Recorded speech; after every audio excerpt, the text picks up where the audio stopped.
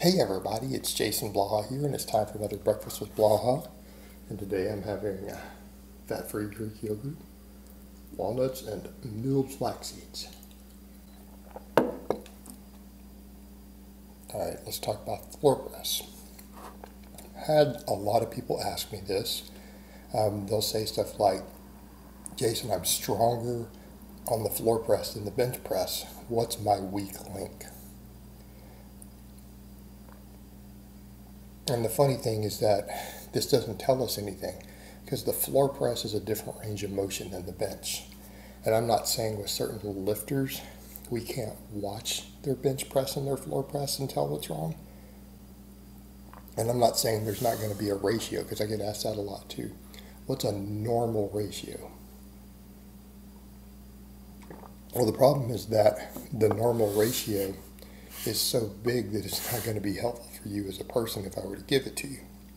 And I base this on the fact that I have run dozens of lifters on conjugate who max on bench press, max on different bench grips on bench, max on floor press. And what I can tell you is the range is big. Therefore, it's not going to help you personally to know it. I mean, I could tell people the range, and then I'm going to explain why it's different for different people. That range, in some cases, I have found there are guys who can floor press 5 to 10 pounds more than they bench. Okay? That's one extreme. I also have lifters 30 pounds the other direction.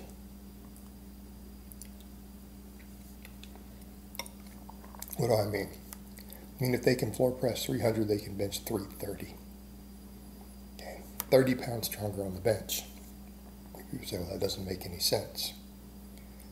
It makes perfect sense. Because the floor press is a fixed range of motion based upon your arms. Okay? When your tricep touches the floor, that's the bottom. The barbell, it's when it touches your chest. So why does that matter? Because a person with a really big chest, right, the range of motion is shorter on the bench.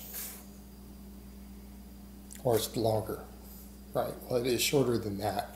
But relative to the floor press, it's going to be different. So if we're bench pressing and we're stopped by the floor, our chest size doesn't determine our range of motion.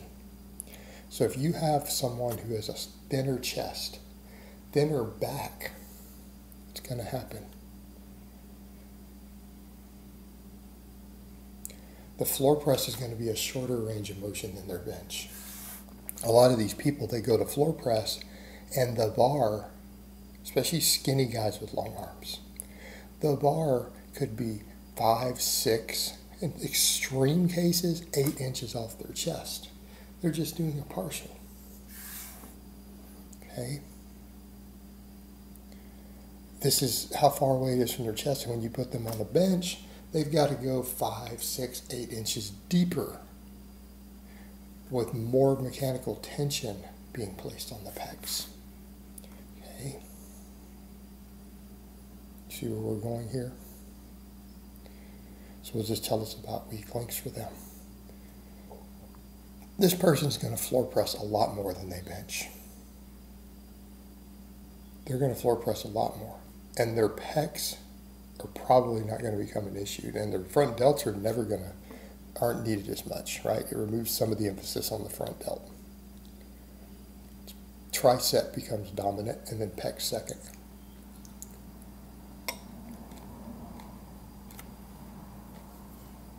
So if they bench a lot, if they bench more, a person in that situation, their triceps are a weak link. Triceps are a weak link for them. But then you have people like me. If I create any arch, I can almost touch on a floor press. I have long arms, but look at me front to back, the thickness there. When I'm on the floor, the bar almost reaches my chest. for two reasons. Not just my chest would normally be closer, but my back is really thick. So when I get on the floor, it brings my torso up closer to the bar. Okay. So if you have a thick back, a really thick back, the floor press is actually a deeper stretch. If you add meat to your back, you will increase the effective range of motion of the floor press in terms of your joint angles. You're going to have to go to a deeper angle because you have all that back under you, bringing your shoulders, right, and all your bones closer up to the bar. And then also your chest is closer, which would be the one that changes the range of motion on the bench. A lot of my thicker guys, and myself included, we bench a little bit more than we floor press, right? And a really good bencher with super strong delts, it could be up to 10% more. That's an extreme end. But because we have leg drive on the bench, okay? If we have good leg drive, if you have really strong front delts that really pop you out of the bottom of the bench, at the very bottom stretch, and you have good leg driving, good bench technique, you're going to bench more than you floor press. Right?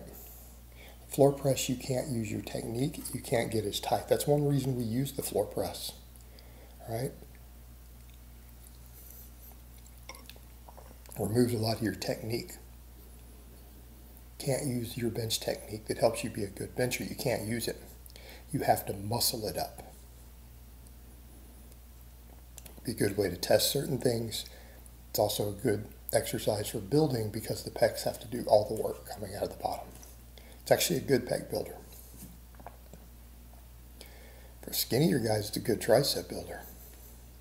All right? Now that you know these factors, though, if those factors all stay the same, your level of thickness stays pretty consistent, your bench technique stays consistent, you will know the difference between your floor press and your bench press. And this is useful for conjugate for some of my guys who we need to hit a bench PR. And they know every time they've benched, it's been 5 pounds more than what their max floor press is. So that when they benched 315, they had hit a 310 floor press not long ago. Right, it's always 5 pounds better. We can then use the floor press to know what they can bench.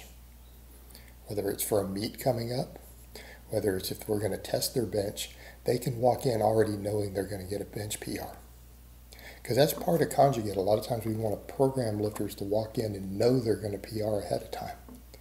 All right? Well, if they're always 5 pounds stronger on the bench and they've hit a floor press PR, they're now psychologically in their head, they know they're going to hit a bench PR, so they'll just walk in and do it.